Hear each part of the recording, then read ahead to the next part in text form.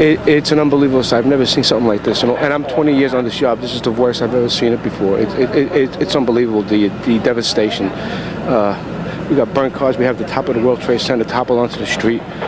We have we don't know how many people are missing right now. We don't have that number yet, but I'm sure that there is. I've heard reports that there are just bodies littering the street. Well, there's reports of people trapped inside the building, but we haven't gone. We can't go in yet until the fire's under control. When you first saw it and walked up to it, you heard it as you were racing to it, but to see it's another thing. What's the first thing that went through your head just after initially seeing it? I just wanted to cry, to be honest with you. It's terrible. Thank you, Lieutenant. Stay safe. Don't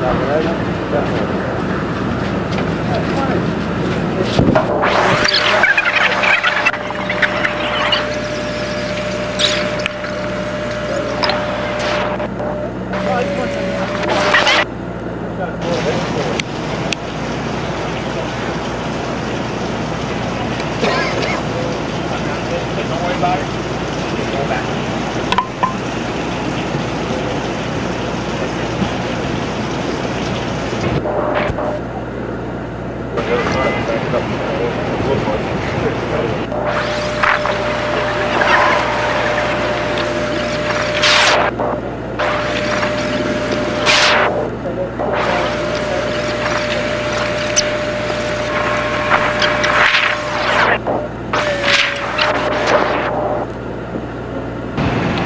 Let's go, move. Terrence.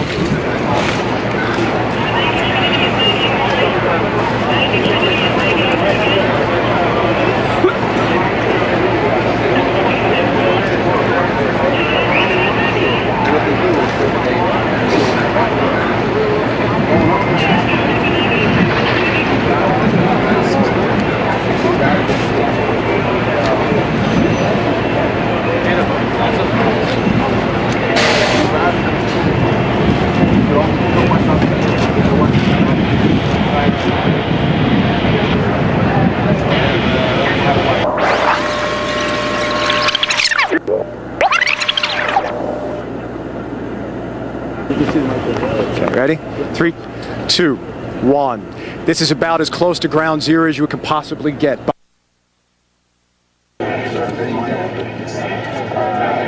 time is this? Give me one moment.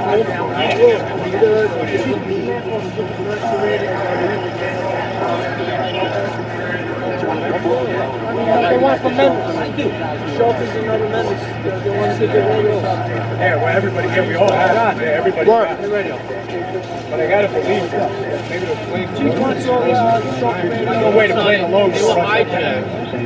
Well, I know they were. What I'm saying is they're hijacked. Well loaded. And it had a time. Hurt. Stay this side. Stay this side.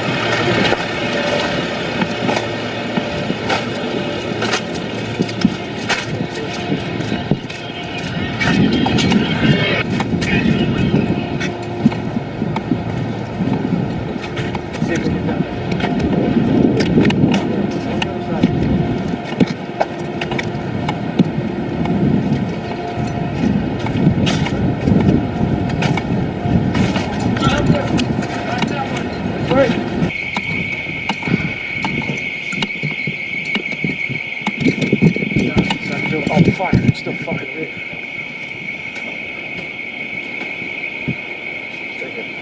There's a cop right at the window there.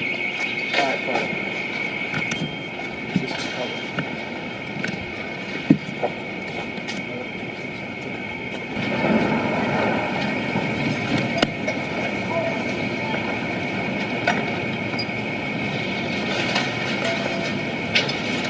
Watch yourself, here he comes.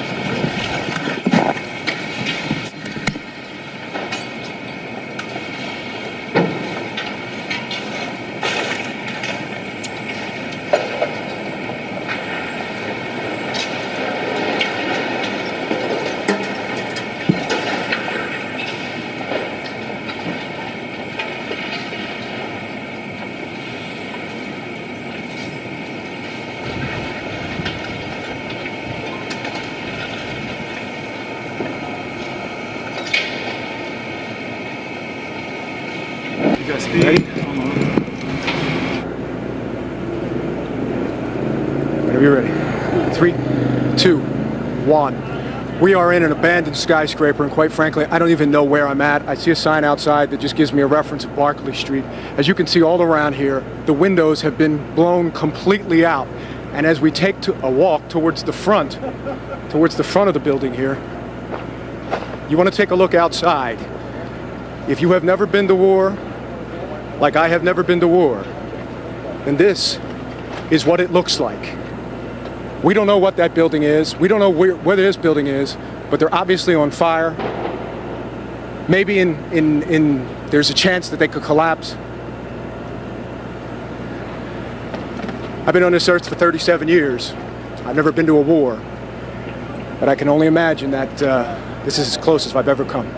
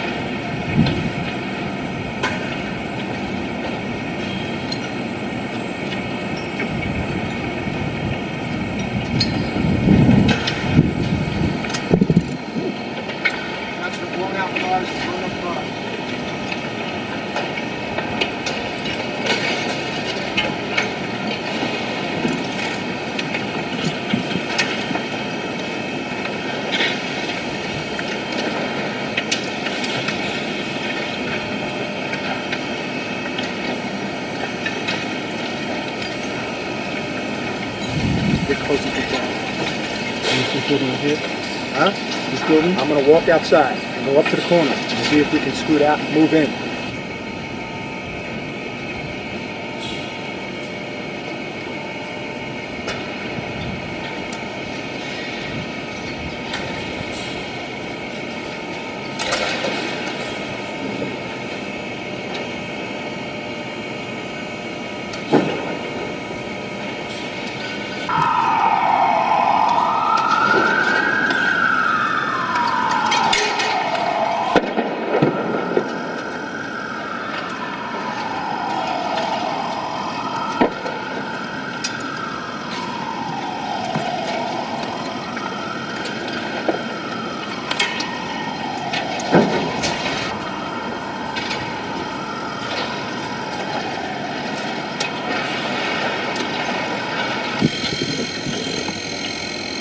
Enough of this building.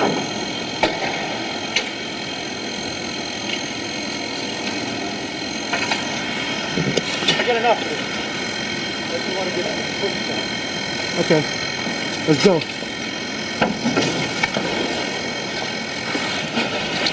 No. Go low to the corner. Follow me.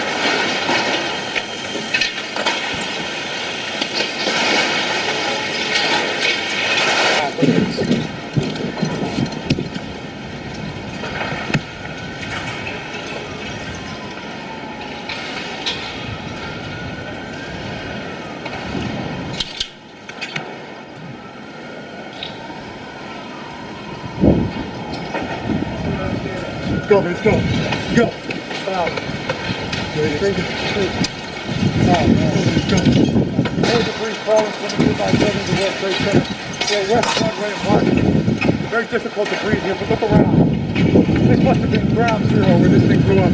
Car after car after car. Buses.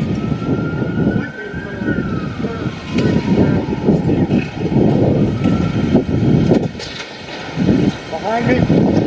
That gaping hole, that's where one of the two towers stood. It's not there.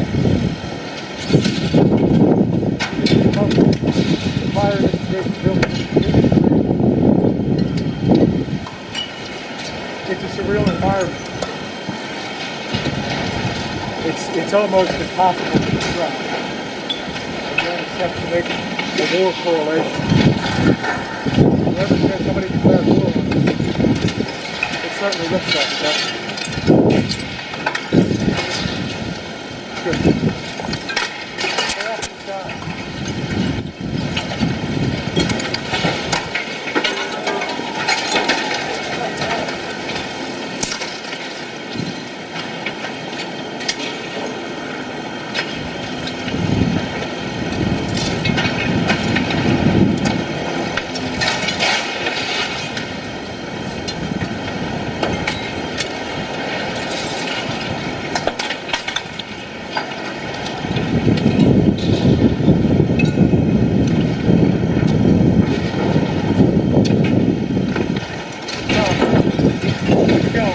Let's go. Let's go.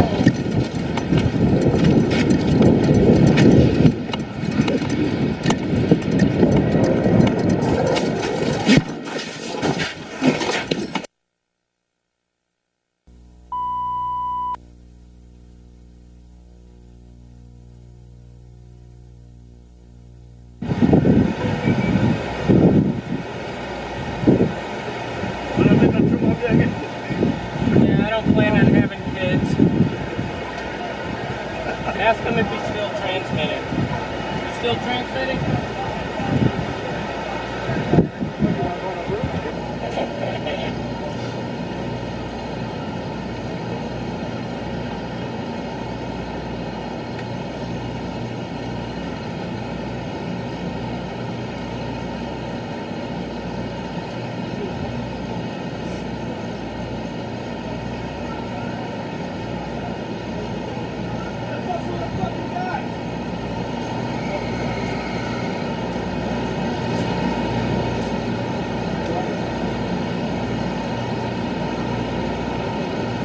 With an update as to what's happening there at the moment. Vince?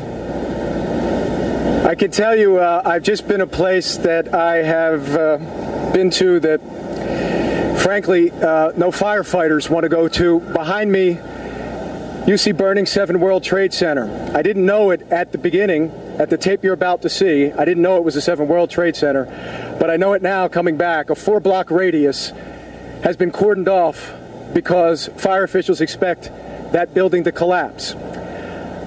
I've been within 10 feet of that building within the last 15 minutes. I've been as close to where no one wants to be. Take a look.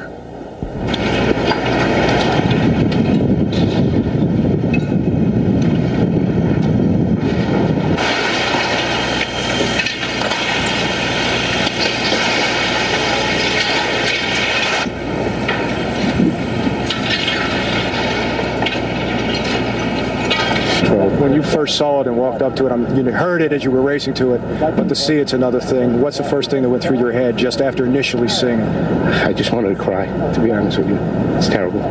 We are in an abandoned skyscraper, and quite frankly, I don't even know where I'm at. I see a sign outside that just gives me a reference of Barclay Street. As you can see all around here, the windows have been blown completely out. And as we take a walk towards the front of the building here, you want to take a look outside. If you have never been to war, like I have never been to war, then this is what it looks like. We don't know what that building is. We don't know where this building is, but they're obviously on fire. Maybe there's a chance that they could collapse. I've been on this earth for 37 years. I've never been to a war, but I can only imagine that this is as close as I've ever come. It's an unbelievable sight. I've never seen something like this, and I'm 20 years on this job. This is the worst I've ever seen it before. It's unbelievable, the devastation. We got burnt cars. We have the top of the World Trade Center toppled onto the street. We have possible. We don't know how many people are missing right now. We don't have that number yet, but I'm sure that there is. I've heard reports that there are just bodies littering the street. Well, there's reports of people trapped inside the building, but we haven't gone. We can't go in yet until the fire's under control.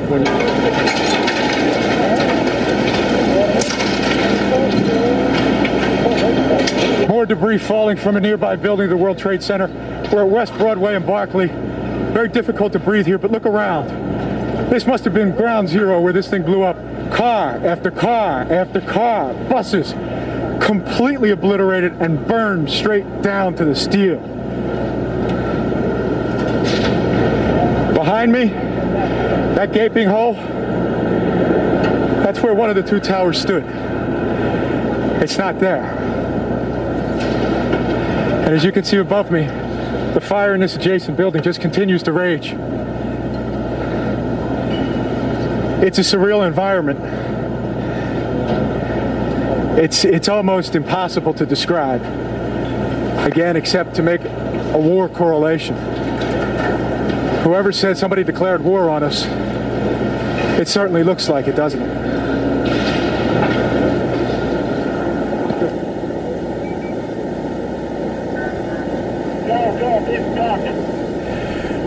Vince, can you hear us now? The firefighter that you heard in that piece, his name is Lieutenant John Ginta. He talked about wanting to cry at the sight of what he saw. I can now identify with what he's talking about. He talked about bodies in the street. I didn't see any. He talked about people being trapped in that rubble. But as many of you well know, and frankly, I'm not sure who's on the anchor desk, but I have many friends in the law enforcement community. And I've talked to friends of theirs today. And I found out that many of my friends are in that building, 1 and 2 that have collapsed. And you try to distance yourself from this stuff, but when it hits home, it's a far different story. So my prayers right now go out to their families and the families of everyone who's been affected by this. I'll throw it back to you in the studio. It's, we join you in what you have just expressed, and we're also very sorry about the personal involvement that you have in that story. Can you stay with us for a moment, Vince? Sure. Is this Ernie? Yes, Ernie and Dana. You described what is very much the warlike atmosphere there, and seeing you with your mask on and walking through was just incredible, and that's compelling television, if you will, not to mention the magnitude of the loss here and the depth of the story. How did you get in there?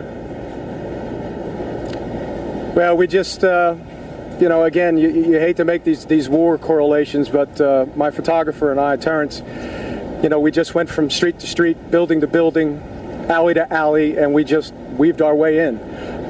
You know, when we got as far as we thought we could go, we talked it to each other, and of course safety was amongst our concern. And we just said, let's just keep going. Let's see how far we can get to this without endangering our own safety. And when you saw how close we got to what I now realize behind me, 7 World Trade on fire and expected to collapse, you know, what was really frightening is that when we were looking around, there was nobody there. It was us, and that was it. And I think at that point the realization was that we were really in a place where we really just needed to get as much video as we possibly could to show everybody just the total devastation and the destruction, and then just get out. Well, it was dramatic to watch, and we also have some video right now that we're looking at. You interviewed one of the firefighters there. You were talking about the number of people that are missing. He said that they don't know. There are many trapped inside, but they can't go in, I heard him say, until that fire is under control. Do you have anything more on that as to when they might be able to get in there? Ernie, all I can tell you is that everyone that is talking to me right now, fire officials, police officials, emergency officials, are telling me they'd love to go in there and do whatever they can to try to rescue anybody that might still be alive. But they can't. There are too many things on fire. There are too many buildings that they are concerned with collateral damage that could collapse at any minute. And imagine the catastrophe that would then take place, that if you sent in hundreds, maybe thousands of rescuers to be in that situation, to have 50, 60, 70 tall skyscrapers around them collapse on them. It's wrenching their hearts. This is what they get paid to do. But right now, nobody can go in. Right. You just can't. Vince, I know it wrenches your heart too. You and I have worked together for several years here, and as I look at you standing out there, I think of you at TWA Flight 800 out in that boat in the water in that dark night after that plane crashed. And I know how moved you were by that and how moved you are by this. And we're not talking about comparing tragedies here, but we're talking about what we do for a living. And I know that it is hard as you do this work, and we commend you for what you do as you've told these stories. Thank you. You're welcome. Thank you, Vince. And as we say to you, as to all of our reporters and all the people that are out there, be careful. Real quick. Hold on. Yeah, we're quick. It's going to take 2 seconds to fire this up. Hold on. Speak. Your name, ma'am? Barbara Crowley.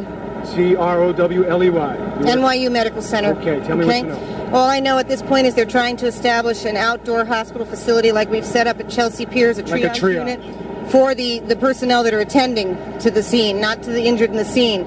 They can't get in to get any casualties out at this time. They don't know the extent of it at this point.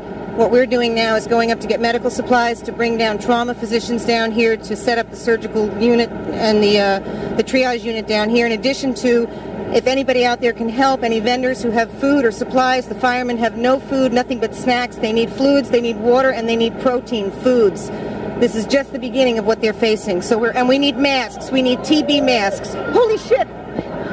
What is it? It just went down. What just went down? World Trade 7. It did go down before. No, 7. Number 7. Oh my God! Oh my God! They're running! Terrence! Terrence! Terrence! Shot this woman crying. Shot this woman crying. Right here, right here. Nice. Let's go. Come on, let's go. Hey, sorry. Get off. Let's go. To be getting ready, I want to make sure Vince can hear us. Vince, can you hear us yet? Again, that building collapsing just moments ago, 47 stories down there on Vesey Street. Vince was across the street from that building just moments before it collapsed, and then went ahead and filed a report a few minutes ago telling us about what he saw to be ground zero there.